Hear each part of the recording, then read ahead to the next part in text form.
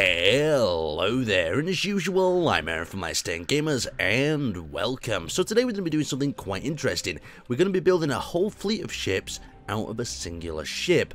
Now, as I have done and I have learned in the past, you pour hours and hours into time of designing and building a particular ship. Now this one here, I've rattled together from a few different ships that I actually like from the workshop. I'll have a link down in the description, but you can see what I've done is I've stuck a few different parts together and came up with something I quite like.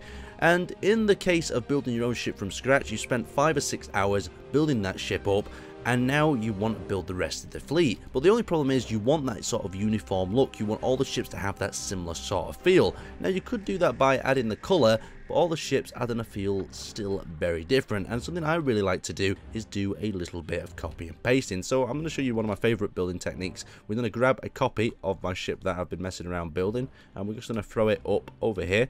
So as you can see there, now my mouse wheel is out of action at the moment, so it means I can't wheel blocks away from me. And we're going to have a quick look at parts we actually want of this ship. So I'm feeling for a medium sort of size cruiser, we can take this area out and we're going to replace it and change it around with a few different parts here. I do like this lower section as well. We've also got our engine bays on the back that are going to be quite important, but we could move the cockpit to the front. So let's actually just begin cutting away, doing some of my favourite stuff. So there we go, add that there, and we'll just do a massive cut down the side at the back there, and that should cut the whole of the rear section off the ship. Perfect.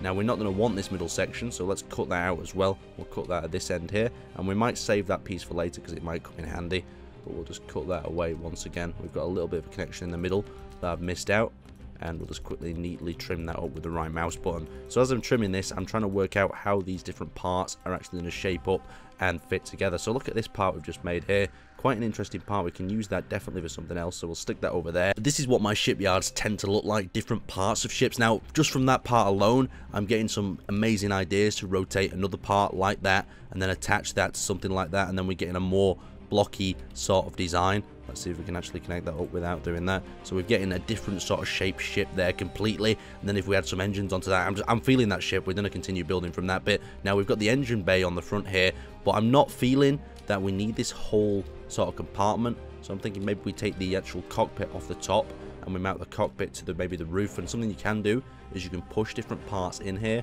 So we could also have like an off-centered cockpit if we really wanted to the side, but just pushing through parts to get a little bit of a feel of what it's all about. So we'll pop that part up there and we'll completely steal this cockpit. Now a problem with building ships like this is it means that you will have to do a lot of interior tidying later on, but I don't really think that's a big factor because the speed that you can actually whip out ships with this rate and build some quite beautiful designs.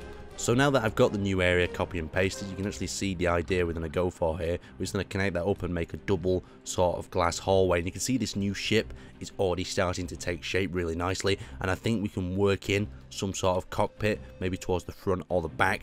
And I don't really want to continue this same sort of shape that we've got here, so let's actually see what we can do by cutting another one of these cockpits off. We've already done it, so we'll just pop one up here and we'll try stealing that cockpit away. It's a lot of shaping and reshaping, just trying to get that feel. I like doing this because it's like a sort of sculpture rather than actually building a ship from scratch. You've got all the parts you want, the shapes you want, you just have to apply them together and build something that is quite aesthetically sort of pleasing, and then you can work out the interior later on. So I'm going in now with cockpit placement. We're placing that towards the front of the ship, so this is going to be the actual forward area, and then we need to work on the rear area. With the rear area, we need to really just make it very clear that that is the front of the ship, and I think a way we could do that is extend this out and maybe add it into a booster pack.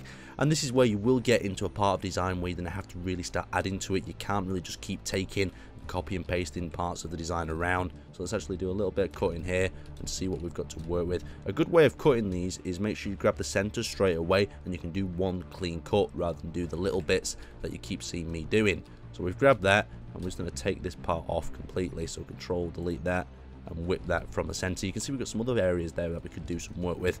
We're going to make sure that's lined up and add it to the rear of the ship. Now the problem that you can encounter doing this is you'll just end up with a really big ship, and it is very problematic because you'll just keep adding, and the idea is to add to the sides and add to different areas as well rather than just keep adding back to front. So let's actually have a look what sort of lineup we get in with this, what sort of connection. I'm not sure about this might not look too well, and since I'm doing this live now, I guess I'm just gonna have to commit to it, make sure this is actually lined up straight away. Okay, I've committed to that part of the design, and we'll see what we've got. Okay, I'm not feeling that. It feels very added on at the moment. It's too thin in the middle.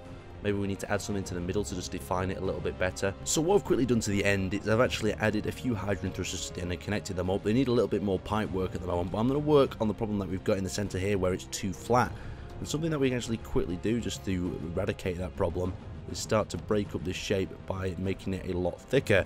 And by doing so, if we just add a few blocks in here and change the angle of sort of attack here, we're breaking some more blocks off, and then we finish off in that area, we're going to be able to curve this whole complete area up completely differently. So we'll add that block in there, and if I just decide to start smoothing this out, rotate that block around, place that in place, and then add ourselves some of these much more curved blocks, we'll get this little bit of a breakout effect.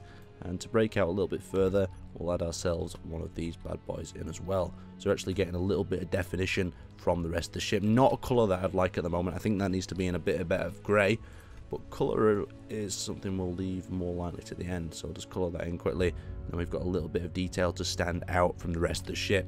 And you can see that's pulling that off a little bit better. Maybe we could wrap that around the top as well. It's just adding the fine details. Once you've ripped that other ship apart and started to change it into something new, you just need to add them small details back in. Now, building like this in Space Engineers is what really excites me. The ability to copy and paste, turn things around, and really access your sort of creativity. And the best thing is you've spent hours and hours building the first ship, so you may as well get a little bit more out of it and turn it into multiple ships. So you can see here just alone, if I delete a little bit of this ship graveyard, we'll pop that one out in the distance, pop through these parts out as well. If we delete them, we've got ourselves 3 ships that have been created from the original that is down there. So you've got the original, you've got like an original Mark II version, and something that is really cool about this is they have a feel of belonging to each other as part of the same sort of fleet that I really like. And I've just started work on this 3rd one. So if you've not messed around ripping apart an existing ship that you built and tried to turn it into multiple ones, it's definitely something you should try. It can be really